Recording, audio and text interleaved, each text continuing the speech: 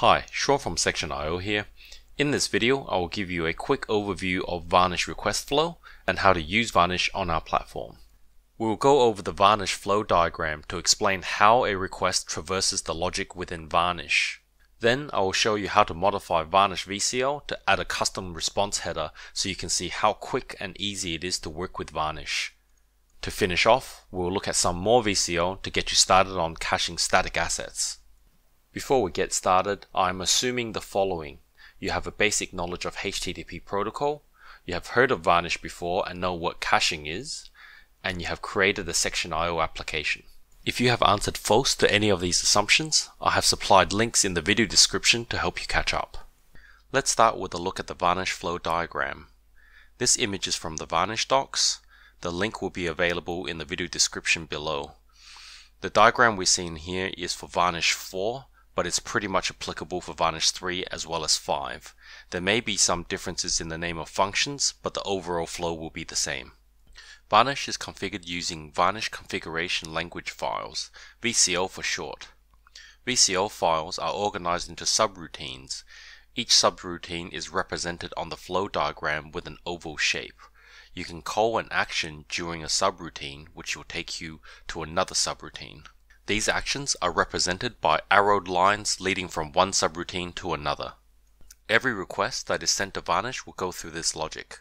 A request will first enter VCL receive at the top, and then the logic within each block will determine the path it takes until we arrive at the done step. In the context of this tutorial, we'll be looking at VCL receive, VCL hash, VCL backend response, and VCL deliver. The VCL receive subroutine is called when a request first hits Varnish. This is where some major decisions need to be made. Some of the most common decisions made here are: do we want to serve a cached asset for this request? Do we want to allow this type of request, perhaps restrict access to certain URLs? Do we wish to respond with a redirect, for example, based on geo-lookup, or perhaps HTTP protocol? Do we wish to manipulate this request before either looking up from the cache or sending the request to the origin? VCL hash. This subroutine is called from VCL receive if we would like to try and find the requested asset from the cache. It is here that both the decision of whether or not to serve from cache as well as cached assets are stored. Here you can determine how to split the cache so the correct cached response is served to the user. For example, you can choose to split the cache by protocol and keep HTTPS and HTTP assets separately. You can choose to split the cache by domain if you're running multiple domains of a single Varnish app. You can split the cache by device type if the web application serves different assets based on that device type. VCL backend response. This is where a request has already come through VCL receive and either was a cache miss or was determined to be an asset that is not to be served from cache. This request has then been sent to the origin web application, and the resulting response from the origin can be manipulated in this subroutine. Here you can determine if a response is cacheable and how long to cache it. You can also manipulate the headers of the response before it is either cached or served to the connecting client. Finally, we have VCL deliver. Responses will go through this subroutine before being sent to the requesting client. The most common actions performed here are adding or removing headers, such as setting cache control parameters for downstream clients, and adding debugging headers so you can see cache performance or other indicators such as GeoIP. Almost all responses will go through VCL deliver. The exception to this is either a piped request or a synthetic response. We won't go over piped and synthetic responses here in this tutorial. For more details, see the Varnish documentation. Let's go over a typical example of a request and its path through VCL. For this example, we're assuming an empty cache and the VCL file is set up for static caching. Varnish receives a GET request for an image. The request first arrives at sub-VCL receive and it's determined that the request could be looked up from the cache. The return hash action is called. Varnish performs a lookup in memory and determines that this asset is not available. The miss action is called automatically and the request is sent to VCL backend fetch, which then sends the request to the origin. The response from the origin is then passed to VCL backend response. Logic here marks the response as cacheable, then sends the response to VCL deliver. VCL deliver then sends the response to the requesting client. After this, Varnish receives another request for the same image. Again, the request arrives at VCL receive and return hash is called. This time, Varnish looks in memory and sees the asset and calls the hit action. The request passes through VCL hit, then VCL deliver, and is sent to the requesting client. You can see here that on a cache hit, no request is made to the origin, VCL backend fetch and VCL backend response is never called. It is important to understand that Varnish has some built-in logic under the hood that is always present and running. This is called Builtin VCL, and if you do not call an action within a subroutine, then the request will fall through to this built-in logic. This is both good and bad. Good in the sense that the Builtin VCL is built with a very purist view and should function as long as your web application is set up correctly to use correct response headers for each request. And bad because web applications are rarely set up correctly to allow this purist approach.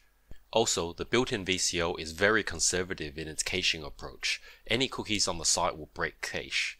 So more often than not, you will need to work around this Builtin VCL logic rather than take advantage of it. Either way, you will need to know that this built-in logic exists, especially when you're trying to debug. I will leave a link in the video description where you can find this code.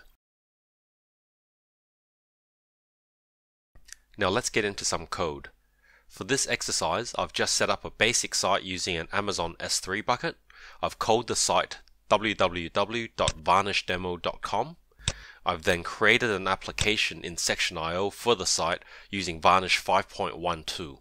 I have set up Section.io to point at the origin S3 bucket and then pointed the site's DNS record at the Section.io platform. So now when you're on the site, open Chrome DevTools, go to the Network tab and the HTML document request. We can see that the web server is S3, we can see Section.io headers and Varnish headers. In this exercise, we wish to add a custom header here.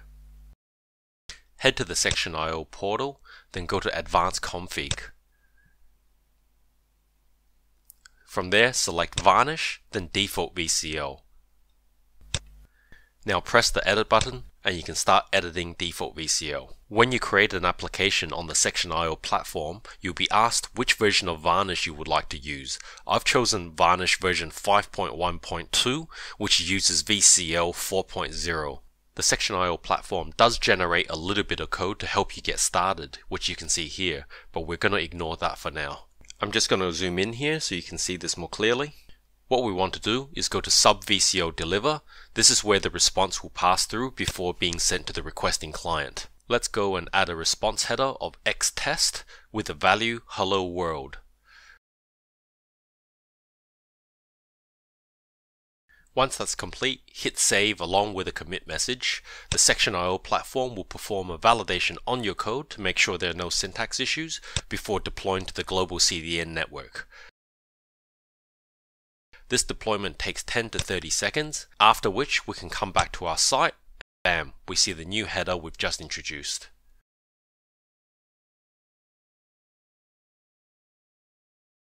Now that I've shown you how to add a simple custom header, let's look at how we can do some simple static caching. We can see that there's an image on this site and we would like to serve this from the cache. Let's get back into default VCL in the Section.io Aperture portal. For the sake of this demo, I've explicitly set up Varnish to not cache anything by default. That is what the return pass directive on line 52 is telling Varnish. If I removed this line, the underlying Builtin VCL would likely just cache static assets by default, provided that the origin sent the correct headers, but that's not what I wanted to show you. We want to explicitly cache images and have a little bit more control. For this tutorial, let's focus on PNG images only. So here in sub VCL receive, we need to tell Varnish to return hash instead of return pass when it detects PNG requests. The easiest way to determine if it's a PNG request is to examine the URL. For that, we can use some regular expressions. What we're saying here with this if statement is that if the request URL contains a .png extension and also accounting for query strings, unset any request cookies and return hash. Now that we have told Varnish to look up PNG image requests from the cache, we need to also tell the cache to store PNG assets from the origin when it receives them. For this, we'll need to go to sub VCL backend response. We wish to place some safeguard here so we make sure we cache the right responses. I'm only going to cache responses with status less than 400 so we don't cache any errors. I also want to make sure that the origin hasn't explicitly set private and no cache parameters in the cache control header, as we do not want to cache assets that are marked not to be cached. We will also check that the request that generated this response was for a PNG file and that the content type is actually an image.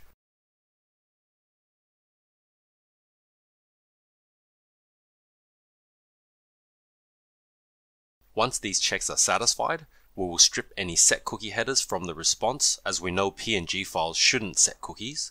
We will also tell the cache explicitly to store this asset for 24 hours and then call return deliver.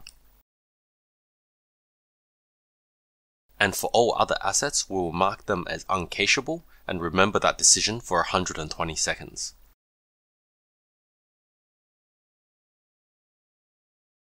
After this, we'll commit the changes along with the commit message. Again, the Section.io platform will do a syntax check and then deploy globally. This should take roughly 10 to 30 seconds. Now we can go back to our site and refresh a few times and look up the image request in the network tab. Now we can see an H header greater than 0, which indicates that this was served from cache. And that is how you set up caching for PNG assets.